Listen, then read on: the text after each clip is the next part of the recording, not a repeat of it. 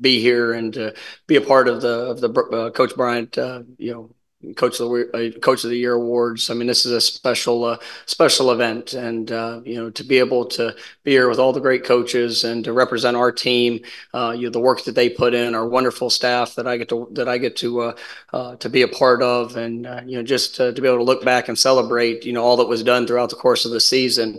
It was a special year. It was one that will be remembered and one that will be celebrated, forever. In the things that our players were able to accomplish. The third time ever to be 13-0 at Florida State, and to be able to win a conference championship, and all the great things that were done on and off the field. And so definitely humbled for the opportunity that I had to coach this team, and excited about all the things they did to get us to where we are as we continue to push and build this moving forward. So just grateful for everybody for allowing me to be here.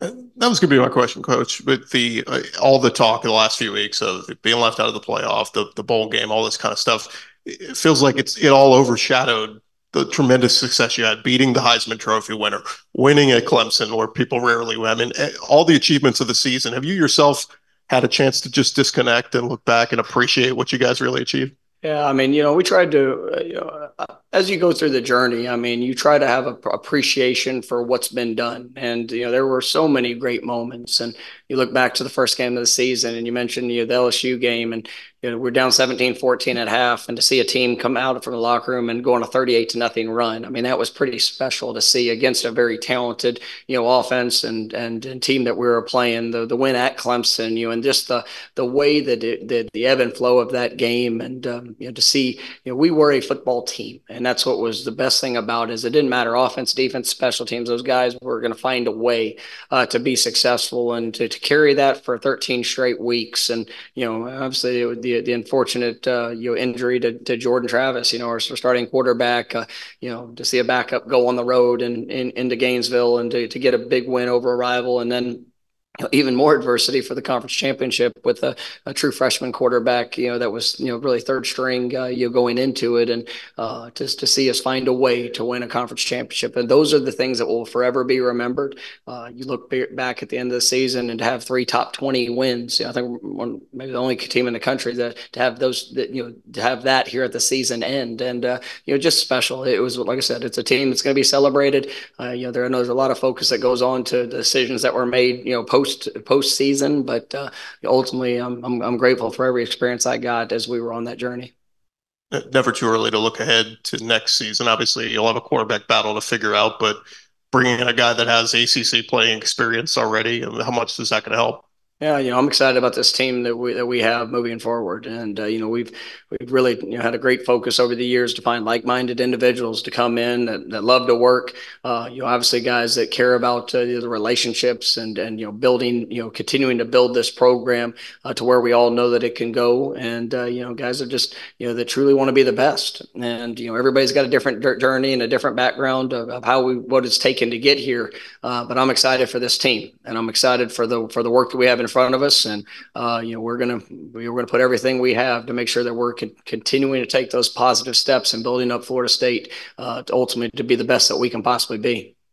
One more for you. Opening next season in Dublin. Have you ever been to Ireland before? Will this be the first time? I have not. It'll be a first. I know I'm going to take a trip. I think during our spring break, and go over and get a chance to experience a little of that before we go over for the game. But I'm definitely excited to kick off college football next year, and to be able to do it with this team. And it's going to be a great stage, a wonderful experience, and I know our guys will be ready.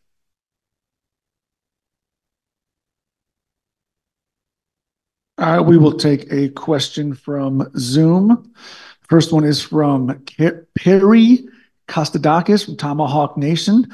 You've spoken about the special moments you saw from this team. A team is a reflection of its coach.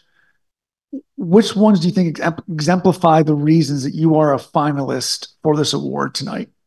I was just I was so proud of the response. I know I talked about that a little bit earlier, but we had our team, they fought so hard, and they responded in all situations. You could see we weren't just one position. We weren't just one side of ball. I mean, it was a collective effort, and to see that, to know all the experiences that we've been through over the last 4 years to get to that point. I mean, you saw a confident team that took the field regardless of circumstance, and it was a team that, to be celebrated, like I said, celebrated forever. And but it was truly because of the heart and the work that they were able to invest.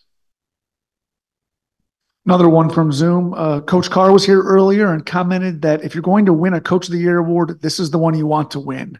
What makes this award so special, and what would it mean to you to win it? I mean, when you think about Coach Bryant, he exemplified excellence in the game of college football, and for the teams that he coached, for the impact that he had, for the coaches that he was able to do it with that were under his mentorship, and how they continued to influence the game for so many years. I mean, this is such a special award, and it would mean everything as a compliment to the players I got to coach and the staff I get to work a part of, to celebrate what was done, and what they've continued to allow for us to build here at Florida State. But it is definitely a special honor to even be recognized as a finalist. But it'd be pretty incredible to be able to win it. So a quick question. I've kind of been asking some of the coaches this. What's this offseason been like? And how much more taxing is it now with having to re-recruit your roster, the transfer portal, NIL, all this stuff going on? I mean, is it that much more of the workload? I know people say you're paid well, cry me a river, but the coaches, it is a lot more work, right? Yeah, I mean, it's not, it's not just it's one thing to point to the coaches. It's also for the players, for everybody involved. I mean, there's just, college football is definitely going through some monumental changes. And, for us, with all of those different elements, it is, you have to adapt, you have to adjust. I mean, but we're going to stay true to the core who we are. And it's still about getting a chance to see young men go through their journey, to prepare them for all that life has in front of them. And that is what we try to do. And I think when you look at this team here at Florida State last year, we had got an unbelievable mix of experiences and backgrounds and journeys and personalities, and all that has come together to be a part of a family and to be a part of a team. And not only did we have the season that we had on the field, but to see the growth and success that our guys had off the field, impacting the community, had the highest ever fall GPA for a team at Florida State. I mean, it was really that's what it's about. And the life lessons where guys can look back 20, 30, 40 years from now and know that their time there in Tallahassee has helped prepare them for what the world can throw at them is important to me. And I think that's something that is important regardless of all the other factors, that you stay true to be able to make that kind of impact. Hey, Mike, Dave Corin. I'm interested to get your take on the new look ACC, specifically the schedule you guys are playing, losing some teams that you played every year and now seeing some different faces. Well, it's unique. Obviously, I know we're heading to Dallas. We've got this next year, which will with SMU coming in, and then obviously with Stanford and Cal, joining the conference as well.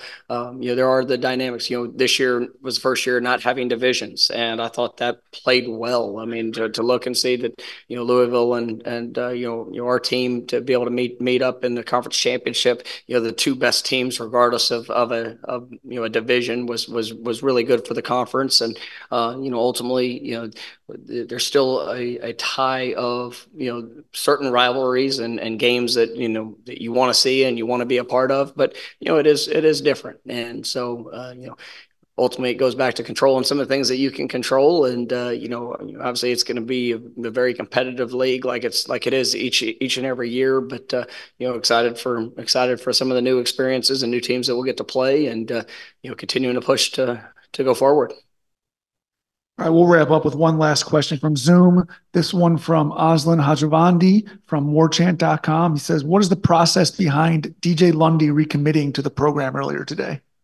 Well, I mean, obviously, we're excited about DJ and being a part of our program here moving forward. And it is a different age in college athletics. And I love DJ, and I've been able to spend 4 years with him and watched him grow, on and off the field, and who he is and what he's all about. And I think as he's got a chance to explore options and see things that are out there, sometimes it helps grow the appreciation for where you are and who you get to do it with. And we're excited about him and all the guys that are on our team, because in today's age everybody's got a decision to make. And I think we've putting together a wonderful team. And it's going to be a fun team to coach. And it's going to be a great experience for those guys to be able to do it together.